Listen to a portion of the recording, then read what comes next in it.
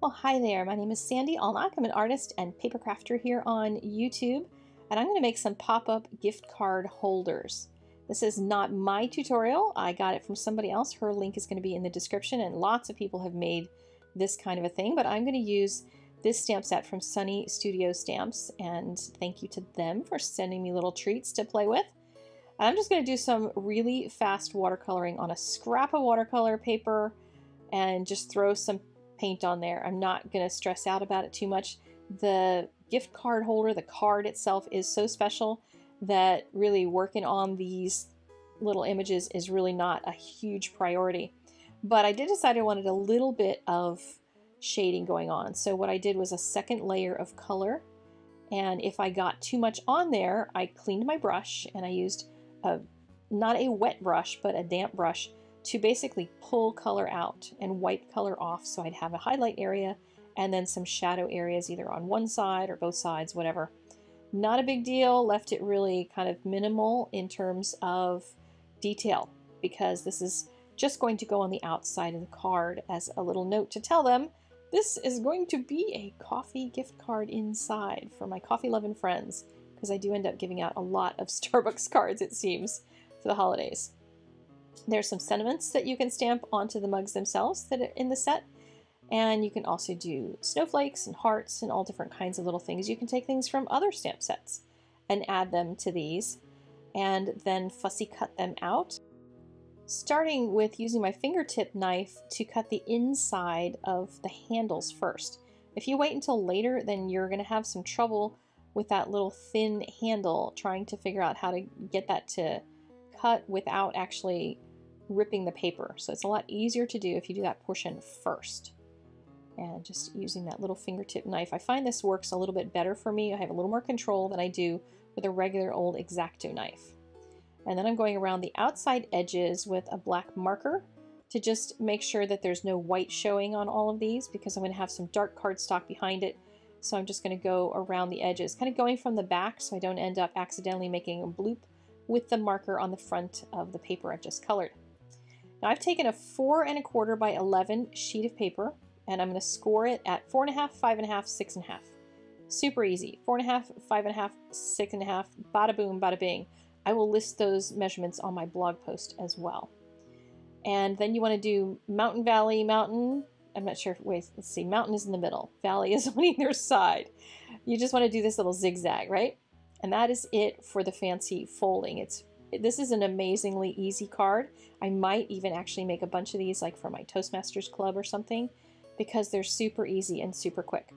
So I'm going to take some Be Creative tape and stick it on one side. You want the thin stuff, and you want to just have it at that bottom edge, because your card is going to go inside that flap. And that means that you need to open the flap somehow. To open mine, I'm going to use a die. It's an old ticket die that I had from Sizzix from a long time ago. And you can use all kinds of punches. The Stampin' Up! Folks use the word punch. There's like a word window punch. You can do that. Lots of different ways to slice that open.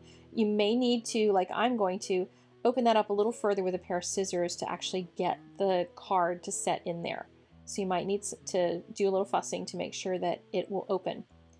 And I've taken some watercolor paper to make some panels. I've got some scratch paper here, and these are 3 3/4 by 4. I think that was the measurements, so that I could do some layering behind it as well. But you could also just use some pattern paper and make them super easy. But I wanted to do some watercoloring since I had watercolor on the outside.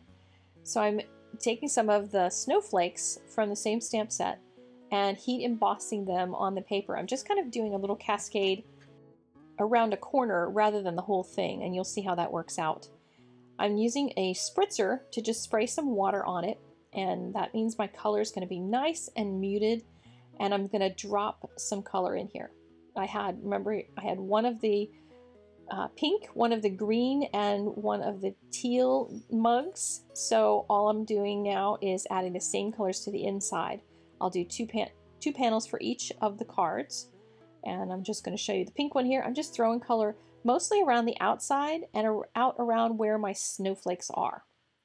And that color will resist where the snowflakes are. And then I wanted to have some lighter areas in the center You can decide whether you want really rich color, whether you want to use multiple colors and stuff around that outside edge, but leave yourself either room to write or room to stamp a sentiment. And I didn't want to have to stamp my sentiment in white or anything, so I wanted to have those be really light and pale. You can see how beautifully they came out, and I have room for a layer of paper around it. So I've got a dark brown and a lighter brown. And for the outside, I'm going to make what's called a belly band, at least in my graphic designer days. I don't know what they call it in the normal people world, but I'm just going to fold a 1-inch strip around the front of the card. It's 11 inches by 1 inch. And then use some Be Creative tape on that to hold it closed. And then I'm going to use some power tabs to just adhere onto it my little coffee cups. So that's going to decorate that belly band, and it's going to cover the place where it joins. So voila, bada boom, bada bing. These are nice and masculine, by the way, on the outside. So if you use some masculine colors on the inside, you can totally make it a very masculine card if you want. So you can slide that off. You can put it anywhere. I do it about kind of 2/3 down from the bottom like this. And it makes for a very, very cute little card. And then each one, when they open up, have a wonderful treasure of a Starbucks gift card inside. So there's the one with the teal color on it. And I just think these are a whole lot of fun. If you wanted to do all of them in like a coffee brown, kind of a chocolatey color, then they could be very unisex. And you could just mix and match, give them to all your family members and everything. Now I did have to slice a little bit of that paper in the center to make my card fit.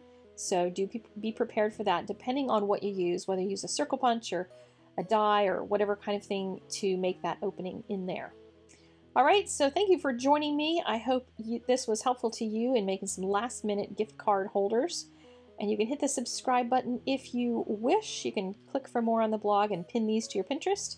And there's some more videos if you would like to see some more watercoloring going on around here. And I will see you guys next time. If I don't talk to you by then, you have a Merry Christmas. But I will be back before Christmas with lots more videos. Bye-bye.